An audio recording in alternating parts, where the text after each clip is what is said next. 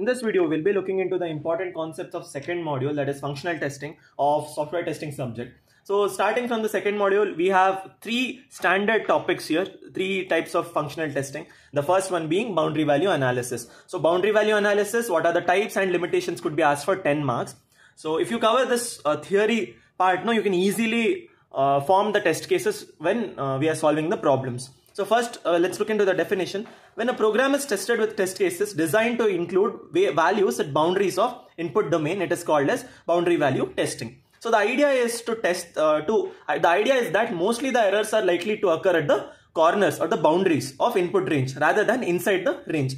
So by focusing on these boundary values, we can detect the potential errors and solve those defects. So the program input forms its domain and the output forms its range. So this boundary value analysis is also called as input domain testing. So depending on the input, we are forming a domain and further testing those domains, right? Next, we have the four variations. So in boundary value analysis, there are four variations. The first one being normal BVA, then we have robust BVA, worst case BVA, and robust worst case BVA. So let's consider this graphical representation. We have A and B.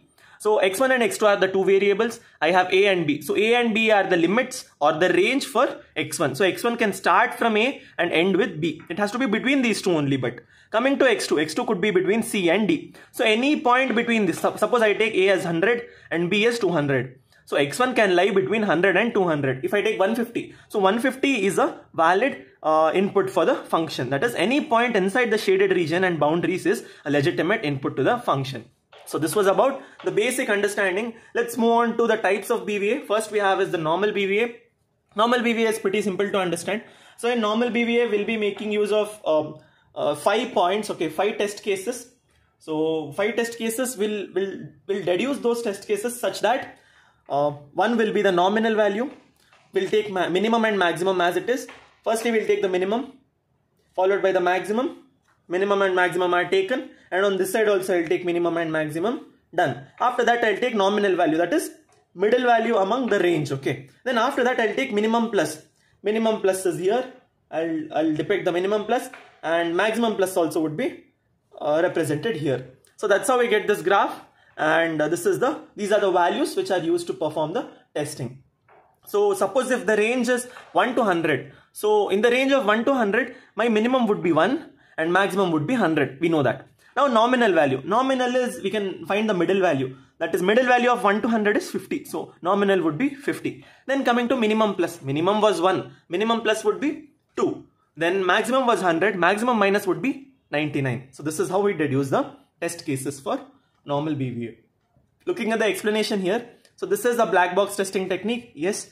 And BVA is based on critical assumption that single fault assumption theory. So single fault assumption theory states that if you are considering three values, if you are considering three input cases, we can say that error is occurring only at one input. That is, only the fault is only detected at one particular variable, not the rest of two. So the rest of two would have the nominal values, and the third one would be of the single fault. It would contain the fault. So this is about single fault assumption theory. So one thing to write for BVA is that all the cases follow single fault assumption theory. So yeah, it is, we have seen this. Then in which we derive that the test cases on a fact that failures are not due to multiple occurrences of facts. So we derive the test cases by holding values of all but one variable at their nominal and allowing the variables assume its extreme values. So this statement is what I have explained in simpler terms. Okay. Next, along with this, so when you're writing about the normal BVA, make sure you draw this. Along with that, you write single fault assumption theory example, and this is the next important thing. That is, 4n plus 1 test cases would be deduced in this particular case. 4n plus 1 test cases means here n is the number of inputs. So if I have 3 inputs, it could be 4 to the 8 plus 1, 9 test cases would be generated. This was about normal BVA. Let's look into the limitations of BVA. So boundary value analysis works well for the program which has several independent values, and they are like bounded between the physical limits. Okay, but then coming to the Boolean and logical variables, they form problematic. And along with that, BVA assumes variables to be truly dependent, which is not always possible. Then test cases can have been found rudimentary because very little insight and imagination. So as we are considering the black box testing here, we don't have the complete insights about what is the code structure and all of that. So in this case, we have very limited knowledge. So either input is output. Depending on input output, we have to reduce the test cases. So we have a very little insight, and it mostly works on our imagination. And not just that, at times there could be loopholes where the testing could not be performed properly. So those are the limitations of BVA. So if they ask limitations, make sure you write these 5 points properly. Coming to robust boundary value testing. Robust boundary value testing is extension of the normal BVA. Here we make use of minimum minus and maximum minus. So here we make use of minimum minus and maximum plus. So previously in normal BVA we had five variables, 5 values, 5 test cases which we deduced. Sorry, 5 testing parameters which we deduced. Here we have 5 plus 2, that is 7 values could be deducted from the graph. So each dot represents a test value here. So previously, as we have seen in the previous graph, it is the same, but then here these dots are extra. This one and this one, and this one and this one. So we are considering minimum was there, less than minimum also we are considering. Suppose if I take 1 to 100. So if I take 1 to 100, the ranges would be 1 to 100. For normal BVA, I can write minimum, minimum plus, nominal, maximum, and maximum minus 99. Coming to robust BVA, I'll have minimum, all these whatever were inside I'll write it as it is. Along with this 2 more elements would be added, that is minimum minus. Minimum minus means I'll get -1 here, and maximum plus means 101 here. So this is about robust BVA. So I have 7 test cases here. So we have to write these 7 points.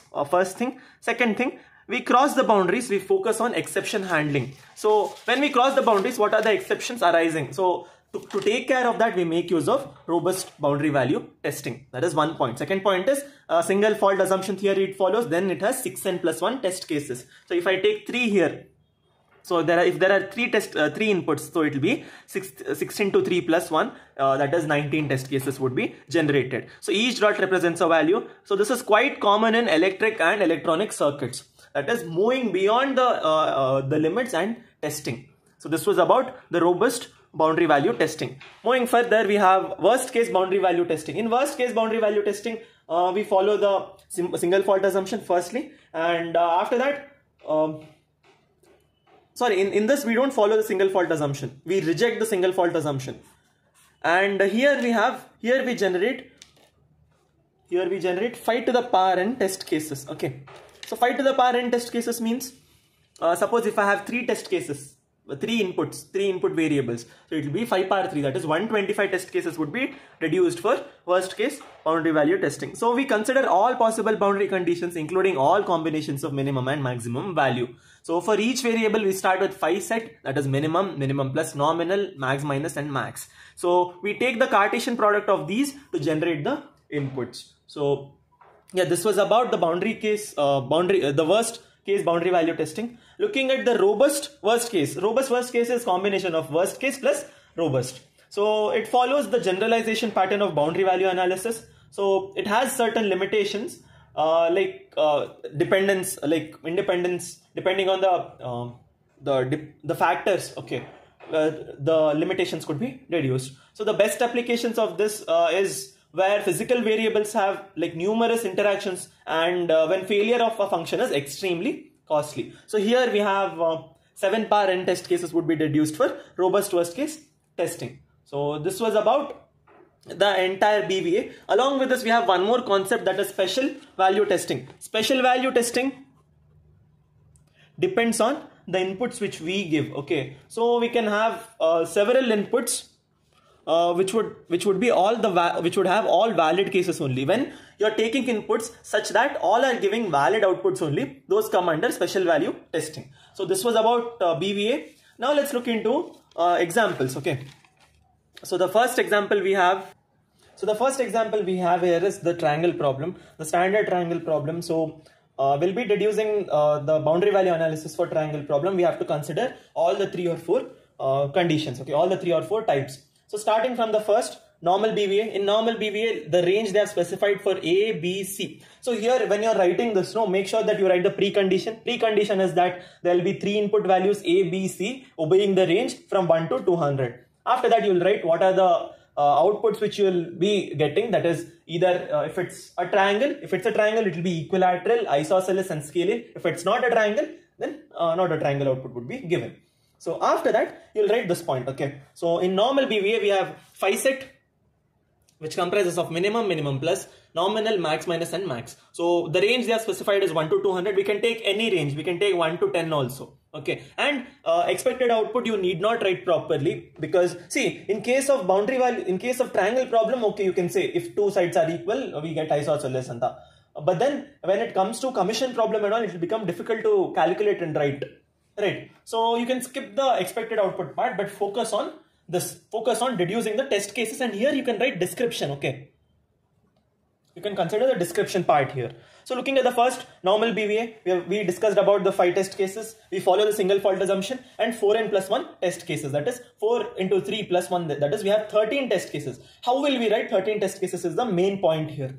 So first, let's single fault assumption says that only one variable will have the fault. That is the 2 variables I'll keep the nominal values. Firstly, in A and B, first phi A and first phi B I kept it as nominal values, and I changed the values of C, that is 1, 2, 100, 199 and 200.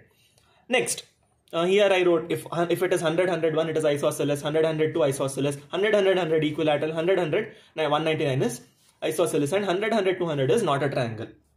Coming to next, after checking the 5 conditions, now I'll keep A and C values nominal, that is 100, 100, and I'll change the values for the B value. Here, if I see, I have to write 1, 2, 100, 199, 200.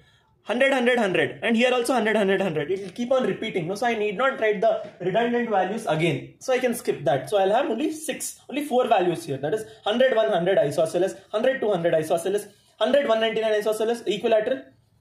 And next I have, this is isosceles, sorry. And here I have 100, 200, 100. That is not a triangle. This is isosceles, and here not a triangle condition.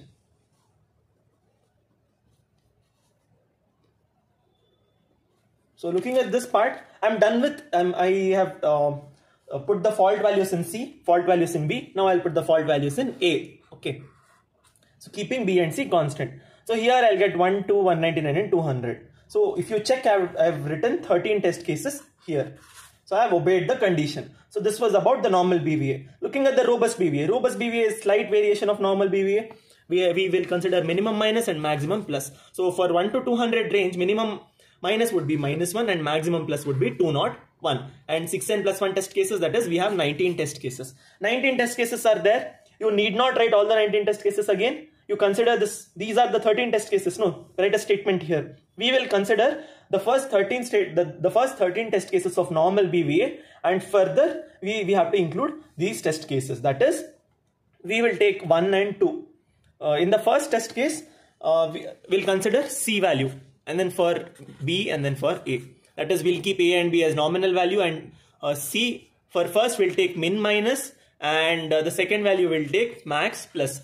It goes the same for B also. It is min minus, and here max plus. Here also min minus, and here max plus. So we know that whenever the inputs are beyond the range, beyond the specified range, it results not a triangle. So we have got the output as not a triangle. So if you consider, previously in BVA we got 13 test cases, and here we got 6 test cases. So it is 19 test cases. That is obeying the condition of robust BVA. Right. Next we have the worst case. Worst case, Andre, we have 5 to the power n, that is 5 to the power 3, 125 worst cases should be generated. 125 worst cases, we cannot write it, no. So we'll write the first 25 worst cases. Okay, writing this is pretty easy. So in A, start with A, write 125 times, then 225 times, 125 times, 199 25 times, 225 times, and then stop. You'll reach 125 test cases for A. This is only for A I am telling. Next for B. For B, write 1 5 times, 2 5 times, 100 5 times, 199 5 times, 205 times, and repeat entire B. Coming to C, write each of them one time. 1 once, 2 once, 100 once, 199 once, 200 once, and repeat the C until we reach the end condition. So understanding this with an example here. So we took from 1 to 25 test cases. So 1 to 25 for A I kept it as 1, 1, 1, 1, 1. For B, first 5 I wrote as 1. Then next 5 2. Next 500, next 5 199, next 5 200. Coming to this part, I will write the values once only. Okay, that is 1, 200, 199, 200. Again 1, 200, 199, 200, and it keeps on going. I hope you have understood how to deduce the worst case. I would suggest you to understand this particular part properly, and if possible, you can write this in exam also. Write this along with this some theory part, and you can draw this also. Okay, let's move on. Further, we have the boundary value analysis for next date problem. So in this module, we have 3 standard problems: a triangle problem, next date problem, and commission problem. So we have to deduce boundary value analysis, or be it the equivalence class testing or decision table making for each of those. Okay, so looking at this BVA, we have to firstly we'll take in this BVA, in next date function they have directly given the worst case. Okay, so we'll look into only the worst case. Okay, so minimum plus, nominal, maximum minus maximum. So for month, date, year, we know the ranges. Month ranges from 1 to 12, date ranges from 1 to 31, year ranges from 1812 to 2012. So here again, month 25 times you write 1. Okay, after that year, date 1 you write 5 times, 2 you write 5 times, 15 you write 5 times, 30 you write 5 times, and 31 you write 5 times. Done with the date. Now year,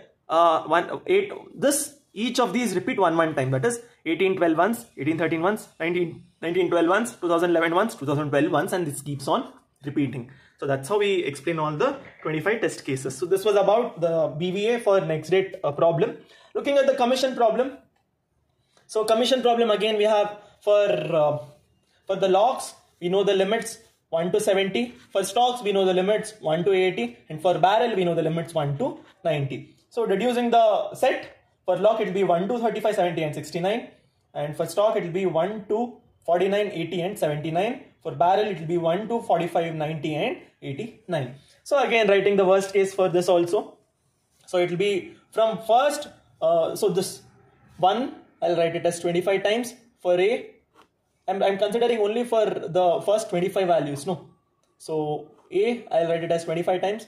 For B, I'll write 1 as 5 times and continue. 2 as 5 times, 40 as 5 times, stocks I'm telling. This is logs. And for barrel, each one of them one time I'll repeat. So 1 as 5 times I wrote for the first 5. Here also 1 as 5 times, and for barrels I'll repeat them. Again for 6 to 10 range. For log, 1 5 times, 2 5 times and the same. 1 5 times, 45 times and the same. 1 5 times, 85 times and the same. 1 5 times, 79 5 times and the same. So this is how we deduce the worst case BVA for commission problem. So this was about the BVA topic which we have looked. One more topic we have is the random testing. In random testing, we generate random numbers to pick the test cases rather than choosing the. We generate the random test cases here rather than choosing the limits. Okay. So in order to generate the random test cases, we have a formula also, that is x is equal to int of b minus a plus 1 star random plus a. So here integer returns the integer value, and this random helps us to generate the random value between 0 and 1. So this is not that important. If they ask random value, if it is asked to generate random value for any of the question, you can just consider 4 or 5 random values which you can take. So this was about BVA. Let's move further. We have equivalence class testing. So in equivalence class testing, firstly let's look into the types of equivalence class testing. What are the advantages and all of that. So firstly we have definition of equivalence class testing. So it is a form of partitioning, a partition of set. Okay, they form a partition of test. So here we identify the test cases by using one element from each equivalence class. So if equivalence class are chosen wisely, this reduces the potential redundancy among the test cases. So this is one of the advantage of equivalence class testing. So the elements of subset have something common, right? So the idea of equivalence class testing is to identify these test cases by using one element for each equivalence class. So the key point in this is that we should choose the equivalence relation efficiently, like properly we have to choose. Okay, so let's look into the types. First we have is weak normal. Weak normal is accomplished by using one variable from each of the equivalence class in the testing. So that is identify equivalence classes of valid classes. So test cases have all valid classes here. So we detect fault due to calculation with valid values of single variable. So this is acceptable for the regression testing. So we need an expanded set of valid classes here. So if you consider this class, between A to B we have taken one equivalence class, between B to C we have taken one equivalence class, and between C to D we have taken one equivalence class. So that was about weak normal. So see here, if you look, the equivalence classes which I have written for x1, A to B madhyadalli ಒಂದು equivalence class ಇರಬಹುದು, B to C madhyadalli ಒಂದು equivalence class ಇರಬಹುದು, C to D madhyadalli ಒಂದು equivalence class ಇರಬಹುದು. Coming to E to F madhyadalli ಒಂದು ಇರಬಹುದು, x2, and F to G also one could be there. Coming to invalid, so if I take for invalid between A and D, if I can take x1 is greater than A, x1 is greater than A, no, it is not possible. X1 is less than A, sorry, x1 is less than A, it is not possible. And x1 is greater than D, it is also not possible. It will be here, something not possible. It will here also, it is not possible. So those are the valid classes and invalid classes. Moving on further, we have weak robust. Weak robust is to identify equivalence classes of valid and invalid classes. So previously you considered only the valid classes. Here you will consider the invalid ones also. That is this part we decided, and this part also we included. These two parts, okay. Previously we didn't take those two parts, but here we are taking those two parts. So test cases have all valid except one invalid test case. So we can detect faults due to calculation with valid value of single variable, and along with the valid value of single variable we can also include the invalid value of single variable to detect the defects, faults. Then this weak robust equivalence class testing is acceptable for regression testing. So we have understood how it is in the graphical representation. Next, moving on further, strong normal equivalence class testing. In strong normal equivalence class testing, we consider the multiple fault assumption. Okay, so we identify equivalence classes, valid equivalence classes, valid variables. So test cases from Cartesian product of valid classes. So between A to D only valid classes they have considered. Detects fault due to interaction with valid value of any number of variables.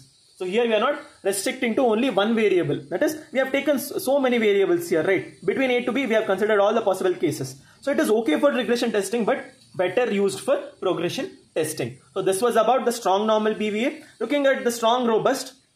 So in strong robust we have considering all the valid and invalid classes. Okay, so we identify equivalence class by valid and invalid classes. That's what we have discussed here. And test cases form Cartesian product of all the classes. All the classes you are including for strong robust. So it detects fault due to interaction with any value of any number of variables. Previously it was a valid variable, but then here it is any value of any number of variables. This is okay for regression testing, but progression testing is suggested or preferred. It is the most rigorous form of testing. So it obeys this Jorson first law of software engineering applies here. So this was about the definitions or the types of the equivalence class testing. Let's look into the next date function. So firstly, looking at the next date function, here we have the valid equivalence classes which I've specified. So month could be between 1 to 12. Date could be between 1 to 31, and year could be between 1812 to 2012. Coming to the invalid classes, if month is greater than, if month is less than 1 case. If month is greater than 12, 1 case. If day is less than 1, I have 1 case. Day is greater than 31, 1 case. Year is less than 1812, 1 case. And year is greater than 2013 is another class. So here I have 3 valid classes, and here I have 6 invalid classes. Moving further, because number of valid classes is equal to the number of independent variables, only one weak normal equivalence classes we can obtain. This one weak normal and strong normal would be the same. That is, in weak normal and strong normal, we will be considering in weak normal and in strong normal, we should consider only one possible variable such that we get valid output. So in order to get valid output, I'll enter the month within the range, date within the range, and year also within the range. So that's how I get the expected output. So this was about weak normal and strong normal. Now we'll look into weak robust and strong robust. So here I have weak robust examples. So in weak robust examples, guys, it is pretty easy to deduce weak robust. So firstly, I will take valid input. First cases, I'll take valid input. After taking the valid input, here I'll write, I am considering the weak robust case, right? So firstly, I'll take valid input. As I'm deducing for month, date and year, right? I'm taking for date, month and year. Sorry, month, date and year only. Month, date and year. So I'll take valid input. It could be 6, 1 and 1999. Okay. Next, I have to take date invalid. Next, I'll take one variable. First, I took date invalid, then month invalid. Then I'll take year invalid. Once I'm done with date, month, year, I have to take, this is one range, one scale I've taken. Suppose, like we know the classes, right? We know the limits. For date, it is 1 to 31. For month, it is 1 to 12. And for year, it is 1812 to 2012. So first date invalid, I can take it as -1. And second date invalid, that is, I'll take it as 32.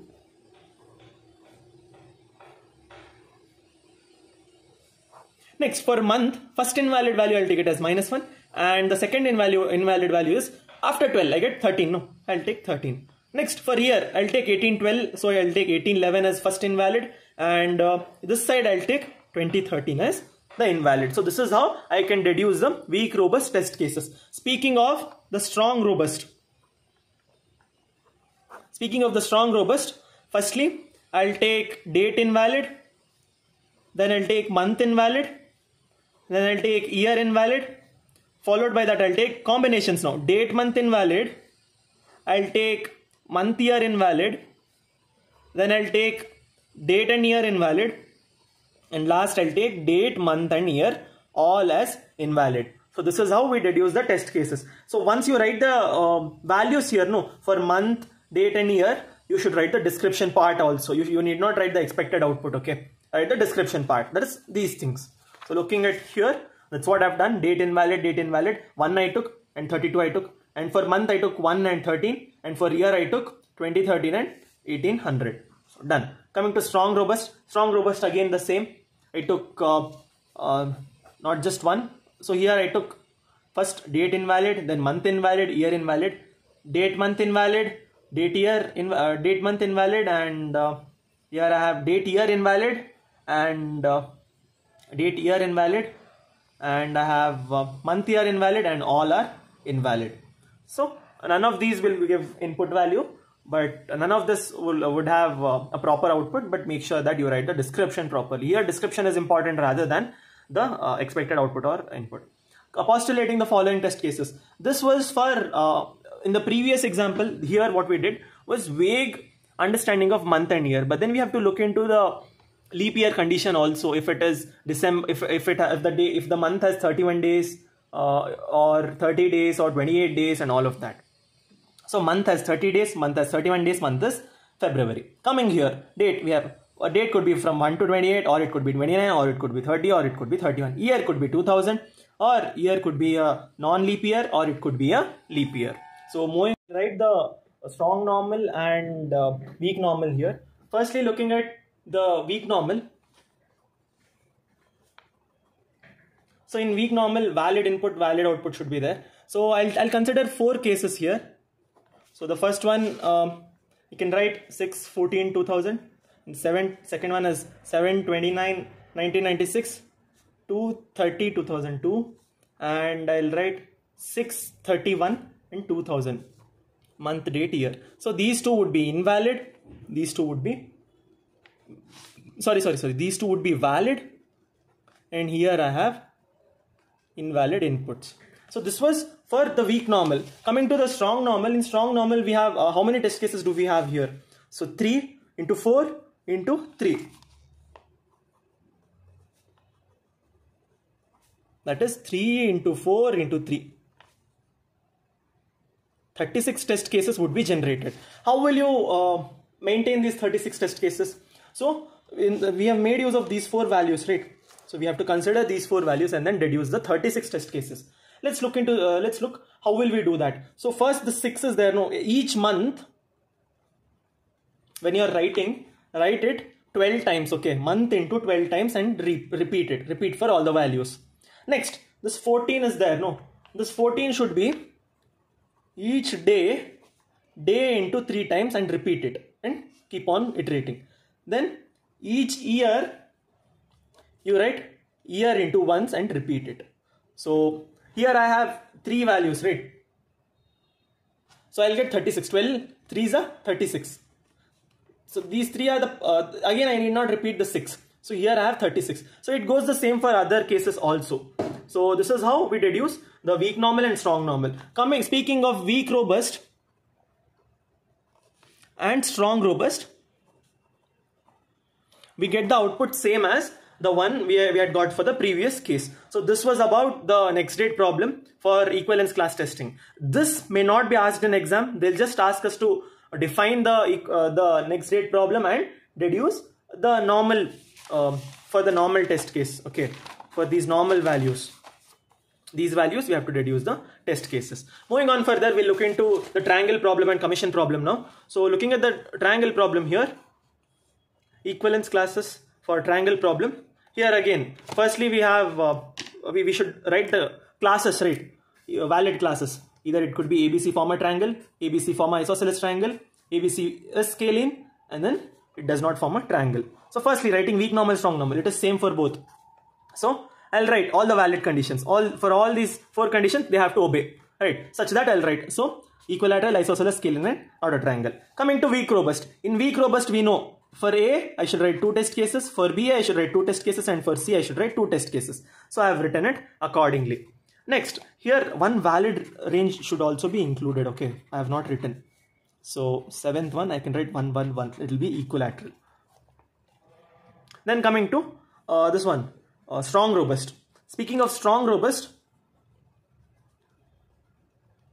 I'll take A invalid, B invalid, C invalid, next AB invalid, BC invalid, AC invalid, and then I'll take ABC not in range. So this was about the equivalence class testing for triangle problem. We'll look into commission problem now. In commission, the valid cases are log should be between 1 to 70 or it could be -1. If log is -1, the program would get terminated and then we'll calculate the sales and commission directly. Then I have S1, that is sales should be from 1 to 80 and barrel should be from 1 to 90. Opposite of this, if it is not in this range, it will come under invalid classes. Looking at the strong normal, weak normal here, we know valid input should be there. So valid input I have given. Coming to weak robust. Weak robustly, one valid input should be there. And then I'll take one terminating condition here. -1 baridre what barutte anta. Terminating condition. Then I'll take two invalid cases for the log, 2 invalid cases for the stock, and 2 invalid cases for the barrel. So 2 plus 2 plus 2, 6 values I've got. 1 valid case and 1 -1 case. That is totally I'll get 8 test cases for weak robust. Moving on further, for the strong robust, I'll consider the case ID and for strong robust, log is out of range, stock is out of range, barrel is out of range. Log stock, log barrel, stock barrel, and then log stock barrel, all the values are being changed. So this is how we write the equivalence classes for the commission problem. Moving on further, we'll look into the decision table or decision based testing. So again, in this also, either they can ask definition or explaining how a decision table is constructed, or they can ask draw a decision table for a triangle problem or any other problems. So looking at the definitions, decision tables are used to represent and analyze the complex logic relationships. So they are ideal for describing the situations with number of conditions of actions. So based on a particular condition, what action? See here, a decision table has 4 portions. So the first portion is the condition stub that comes in the the leftmost corner. Okay. So here we specify the conditions. Then we have, this is the condition stub. Then we have the condition entries. So this is where we enter the conditions. Then we have the action sub and action entries. So this part, the values entered for condition would be either true or false. And coming to the action part, it could be X, that is obeying that particular condition and performing so and so action. If there is no action being performed, then leave it as empty. Looking further, we have rules. So rules indicate which actions to take place when a particular condition is specified. So depending on the condition, you will be taking a particular step in that particular rule. Okay. So limited entry decision table is in which all conditions are binary. Extended entry decision table is in which the table is having conditions with several values.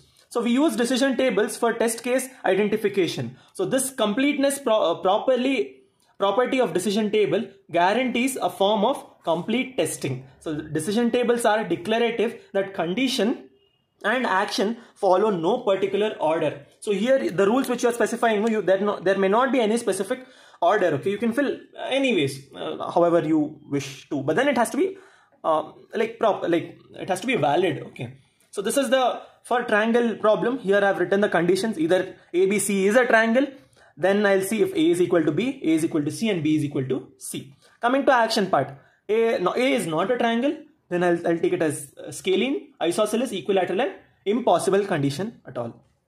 So first I'll take for rule 1, I'll consider ABC is not a triangle. Okay, I'll write false here. So when I write false here, what should I check here?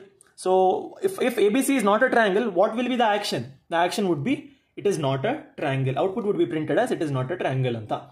Then coming to the next rule. Here I'll take all the conditions as true. So ABC form a triangle, A is equal to B, A is equal to C, and B is equal to C. When all these cases are obeyed, then A is equal to C, A is equal to C, A is equal to B, A is equal to C, and B is equal to C. That means it is equilateral triangle, right? So I can put a X in the equilateral triangle. Moving on further, here I'll check. Now here all true conditions I've taken. No, here I'll take one false condition. So that is I'll take here false condition and here I'll maintain all true. Okay, here I'll check. If B is not equal to C, A is equal to B and A is equal to C. If B is not equal to C, A is equal to B, A is equal to C, means it is not forming a triangle at all. It is not obeying the condition at all. So I'll come at the impossible case. Next, for this C3 I'll take false condition and rest I'll put it as true. Here again, if A is not equal to C and A is equal to B and B is equal to C, how is it obeying, right? So I can take again impossible condition. So here I hope you have understood the step. A is equal to C. I can take 1 is equal to 1. A is equal to B. And here I have 1 is equal to 1. C also. Then I can say that A1 is equal to 1, right? But then this is not satisfying. It is what they have specified here. That means it is an impossible condition. Okay. Here false I wrote. Here false I wrote. Now I'll write false here. The rest all I'll keep it as true. So again it is an impossible condition. Moving further. Now I'll take two values as false. This all I'll keep it as true only. Okay, now here I'll take two values as false. First I'll take these two as false. So when I take these two as false, I'll come under the isosceles condition. That is A is not equal to B, A is not equal to C, but then B is equal to C. That is one pair of sides are equal. When one pair of sides are equal, I can put them under isosceles condition. So here it will be isosceles. Next, I'll take I took C2 and C3 as false. Now I'll take C2 and C4 as false. So C2 and C4 as false, again it will be isosceles. Now I'll take these two done, these two done. I'll take these two. C3 and C4 as false and C2 I'll keep it as true. Again it is a scaling condition.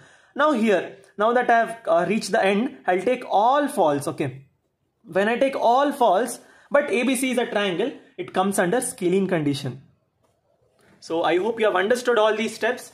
If not, I would suggest you to watch the video again and analyze yourself. Okay, so if I take here false, what action would happen here? Okay, this was about the triangle problem. Now we'll look into the enhanced version of this. That is, we'll be making use of the rule count also. Rule count is it keeps a track of how many rules are being accessed. So usage of don't care entries has a slight effect on the way in which we complete the decision table. So here we'll be making use of the rule count. Rule count is 2 to the power n conditions. 2 to the power n rules would be there.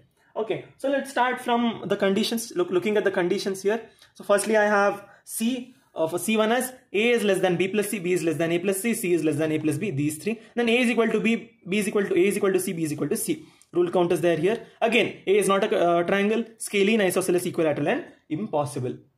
So firstly, I'll take this as false, and if A is less than B plus C is false, then it is not a triangle.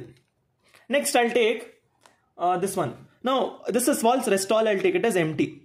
Right. So how many conditions have I taken as empty? So before that, I'll calculate what is the total rule count. In order to calculate the total rule count, how many conditions do I have here? 1, 2, 3, 4, 5 and 6. 6 conditions are there. 2 power number of conditions.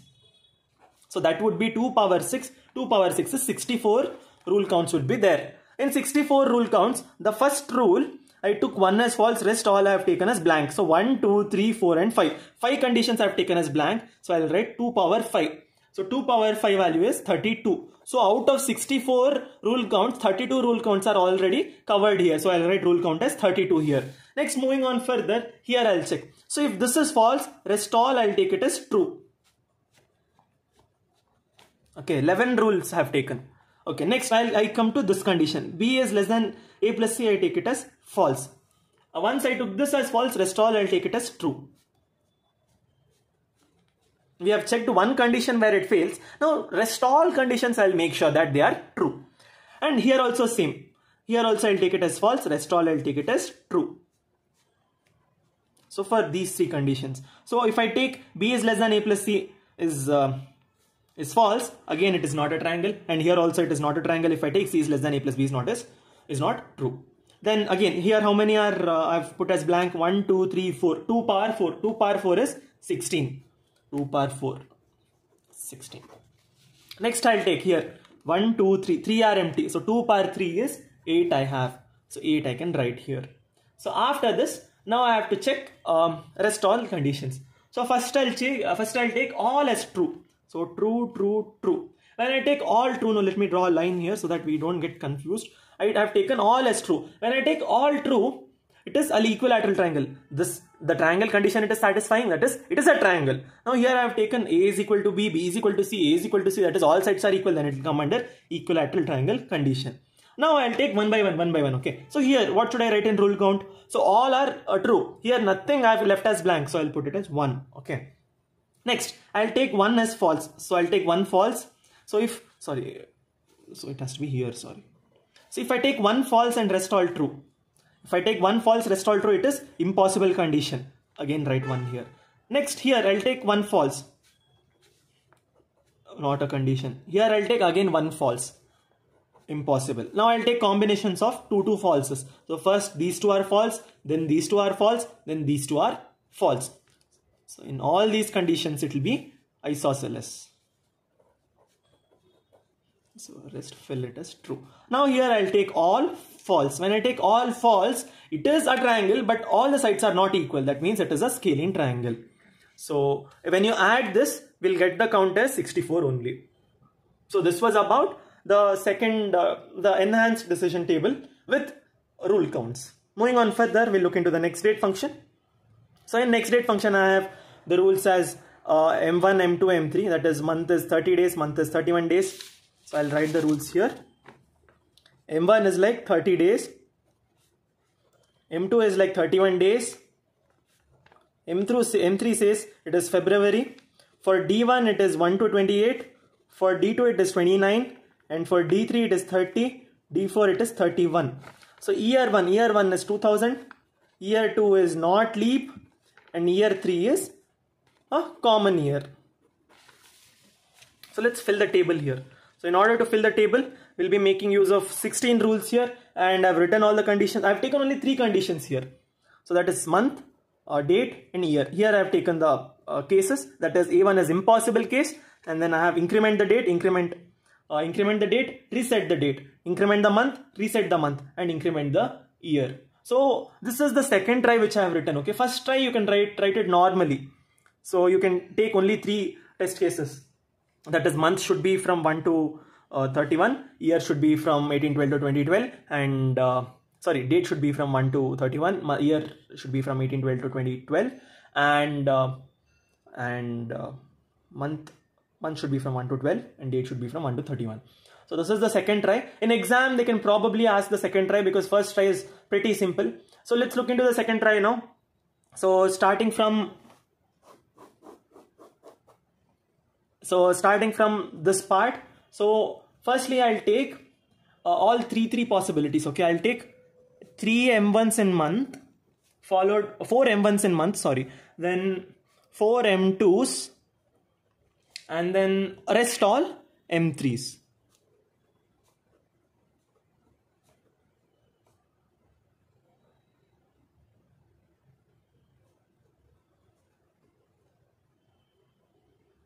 So from 9, I have taken M3 as all. Next in day, in order to fill the day, I'll start from D1, D2, D3 and D4 conditions. After that again D1, D2, D3 and D4 condition, and again D1, D2.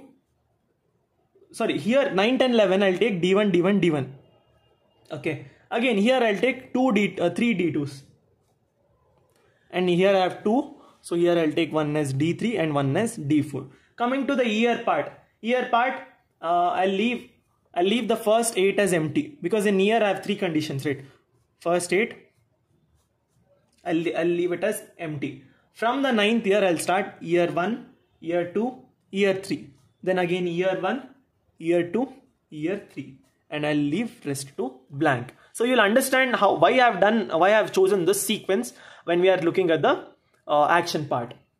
So if you see here, the rule count would be 3. Here also rule count would be 3. Here also rule count 3, 3, 3, 3, 3 and 3.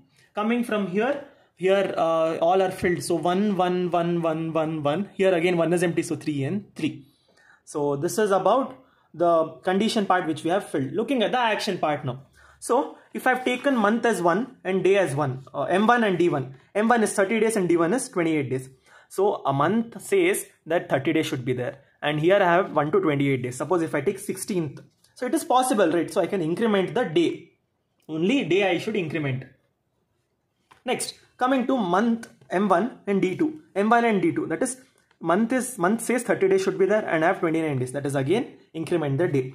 Now again I have M1 and 30. So month says 30, day is also 30. When month is 30, year is 30, then I can say that I should increment the month, not the day, right? So I'll increment the month. Along with the day also I'll increment.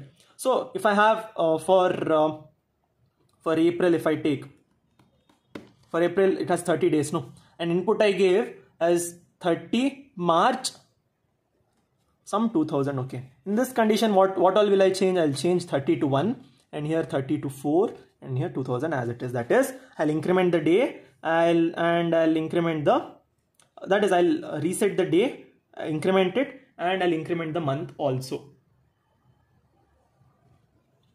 I'll reset the day and I'll increment the month. Coming to this, M1 and day 31. Month says 30 days should be there. Day is beyond that. So when day is beyond that, what will I do? Here again, I'll reset and increment. Sorry. We have to look into is month is 1, M1 and D4. M1 and D4. Month they have told 30 days are there and here 31st day is considered. This is impossible condition. No, this cannot happen. Moving on to the 5th condition. M2 and D1. M2 and D1. 31 days, 28 days. It is increment the day. Again, M2 and D2. M2 and D2. 31 days, 29 days. Increment the day. M2 and D3. Again, increment the day. And M2 and D4. M2 and D4 ali, I have to reset the month, reset the day and increment the month. Reset the day and increment the month. So I am not by-hearted this, guys. It is all, here I am checking and here I am filling the table. Okay. So here coming to M3 and D1. M3 and D1. February 28 days. February 28 days means what will I do? I have to check the year also here, right? Year, Y1 they have told us 2000. So 2000 being a leap year, here I'll fill it as increment the day. That is next day, 29th day I can go. Next, here I have M3 and D1. Sorry, D2. M3 and D1 again, sorry. M3 and D1. And year is incremented. February 28 days, not a leap year. February 28 days, not a leap year means, again I can increment the D1 value. The day value I can increment.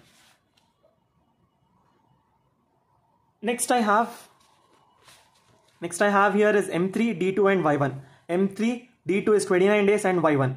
If this is the case, February 29 and 2000, then it has to increment. That is, day will become 1, month will become March, and year would be the same. That is, I'll reset the day and I'll increment the month. Coming to this, M3, D2, Y1. M3, D2, Y1. So February to 29 and year. February 29 and year, we have done that. Increment, sorry, here reset day, increment day. Here it will be reset day and increment the month. Next, looking into the next condition, we have 13. That is, we have M3, D2, Y2. M3, D2 is 29 February, Y2, not a leap year. If it is February 29 and not a leap year, I can consider reset the day and increment the month. So I'll take reset the day and increment the month. So moving on further, for 14, 15, 16, it will be impossible because they are telling M3 and D3, D2, D3, D4. M3 is February. February only, D2 is 29 and here they are taking D3 as 30 and D4 as 31. Here year is a common year. So in that case, it will be impossible. So rest all impossible, I'll fill it. So this was about the second try for next date function. Now let's look into the decision table based testing for commission problem. So the price is specified here, sales are specified, and common, what is the commission also have specified. Starting from the conditions. So the first condition is true here. True andre sales log is equal to -1. Whenever I have log is equal to -1, I should terminate the loop. I should calculate the total sales and commission. So here I have written X and here X and X. Okay, rest all I have taken false here. After true, rest all false. Coming to this part. Next I'll take 2, 2 as true. Okay, so I'll take C2, C3 as true. Then C4 would be false. C4 false means barrel is false. So here invalid barrel only I put a X and I'll find the log stock barrel value. Next I took log and barrel as true. When I take log and barrel as true, so stock would be invalid, and again I'll calculate the LSB. Next I have taken invalid barrel, invalid stock. Now I'll take invalid log. That is, for stock and barrel I'll take it as true. So it is X here, invalid log, and find the LSB. Moving on further, we have now that we have taken 2, 2 combinations, let's take 1, 1 combination. So first I took log as true. If I take log as true, stock and barrel are invalid. I'll calculate the LSB value. Then I'll take here stock as true. When I take stock as true, log and barrel would be invalid, and finding the log stock barrel value. Then I'll take here, these two are true. Now I'll take this as true. When I take this as true, barrel as true, log would be invalid, stock would be invalid, and I'll find the LSB value. Next, I'll take all false. When I take all false, log is invalid, stock is invalid, barrel is invalid. I cannot find anything further. Next, here I'll take all as true. When I take all true, it is I'll directly find the calculation of total log, stock, and barrel. So this was about the finding values. Okay, whether it is log, whether it is valid input or invalid input. Now next I'll look into the decision table. Okay, so in order decision table for commission. Okay, so firstly, assuming that the log value is -1 here, precondition, I have to check.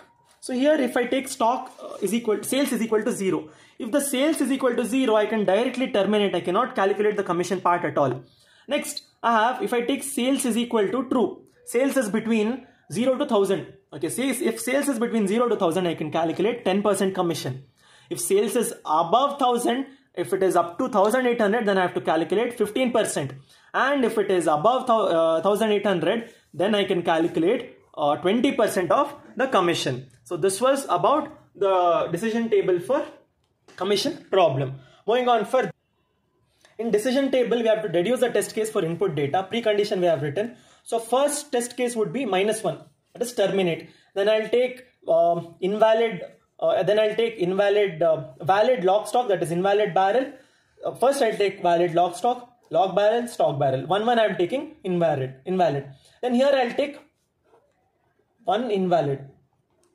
Then here I'll take 2 invalid, that is valid log, valid stock, valid barrel. 2 would be invalid. Then here I'll take all invalid, and one case I'll take all valid. Then here again for commission calculation also, sales I'll keep it as 0, that is terminate. Then I'll take 900. 900 means it is less than 1000, less than 1000 andre 10% commission should be calculated. If it is 1400 andre it is less than 1800, less than 1800 andre I have to calculate 15%. Then 2500, that is beyond 1800, then it is 20% commission. So this was about decision table for commission problem. Further we have a theory topic, that is fault based learning. Fault based learning could be asked for 5 marks.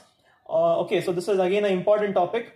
So the assumptions regarding fault based learning and all could be asked. Okay, so understanding the definition, fault based learning is a technique that aims to identify the defects by targeting specific areas of software where faults are likely to occur. So we identify areas where faults are likely to occur and perform fault based learning. So the approach works on the idea that fault exists, and that focusing on such fault we can uncover the significant defects.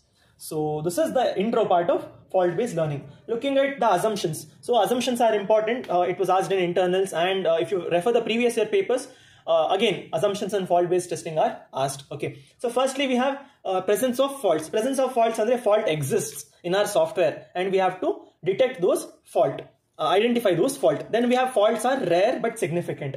So we cannot come up with a statement that faults does not exist only, or faults are present everywhere. We can say it is concluded that, or assume that, faults are rare but significant. They do have an impact when we perform testing. Faults cluster together. That is, faults tend to occur in clusters. Okay, so within the complex or frequently modified code. Then you have certain faults are predictable. So common programming errors can be identified and we can test them. So, next we have mutant testing as a proxy for real faults. So like simulating the faults through mutations help us to identify the system's robustness. Then we have the cost effectiveness of target testing. So the cost effectiveness of target testing is targeting fault prone areas is more efficient than the exhaustive testing. So these are the assumptions. There are further many more assumptions. You can go through the PDF that will be available in the description. Next we have the mutation analysis. What is mutation analysis? Give an example anta kelbodu. So mutation analysis is a type of fault based learning technique where small deliberate changes are made or mutations are made to the program's source code and to create a set of modified versions called mutants. So these mutants are used to evaluate the effectiveness of test cases. If the test suite defects, the mutant's behavior differs from the original behavior, and then we consider the effective one. This test is considered to be effective one. Looking at an example, define even number function I'm defining here. Okay, to check if the number is even, to return the even number. So here return number divided by 2 is equal to 0. This is the even number condition. Here I'm performing mutation, that is here I'm changing the number modulo 2 to be 1. So when I take number modulo 2 to be 1, the output which will be generated are odd numbers. They are not even numbers, right? So I have changed from 0 to 1. So this is what mutation is. Next we have fault-based adequacy criteria. So fault-based adequacy criteria refers to the standards used to measure the sufficiency of test suite based on its ability to detect any defects. In simpler terms, if I explain, they speak whether whatever the test cases we have considered are sufficient or not. Are they enough? Have we considered all possible test cases like for testing our project or the program? If I deploy the program, will there be any errors in the future or not? So considering all those questions, we deduce the fault-based adequacy criteria. So the criteria assesses whether the tests are adequate by determining if they can uncover specific types of faults, whether they can cover area of most likely to contain the faults. This ensures that the testing process is thorough through enough to find the critical bugs. Next we have, what are the types of mutation analysis? Types of mutation analysis, Ali. First one is value mutation. So if I change the value from 0 to 1, it is mutation, value mutation. Then decision mutation. If x is greater than y, now I change from if x is less than y. So again it is decision mutation. Statement. So while for all those loops, all those statements, if I change, for loop if I change, in for again if I'm adding one more for, or return, I've returned to again one more return. So that will lead to statement mutation. Next I have variable mutation. Variable mutation is Swapping the variable names from A to B, I've changed to B to A. Operation mutation, that is from plus, I've changed to minus. So this was about fault-based analysis, types of mutation and assumptions of mutation. We have tried covering all the important concepts of second module. Questions would be from these only. If you have watched my video completely, if you have reached the end till now, thank you so much. If you have any doubts, do let me know in the comments and subscribe to my channel. Thank you.